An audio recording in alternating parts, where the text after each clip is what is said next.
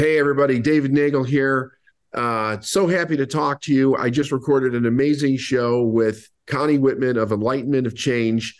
And we really talked about self-sabotage today and how to break through it, what causes it, and how you can get out of it permanently. Make sure you listen. Connie is amazing with the information that she has, and we really appreciate you all coming to listen. Have a great day. Yeah, self-sabotage. We all deserve happiness. And this is the message I got from David's and my show today, guys. We all should be happy, and anything less than that is not okay. Tune in. This is a must-listen episode. David, thank you again for your brilliance and just your love and kindness that you brought to the show. So appreciate you. Thanks. My pleasure.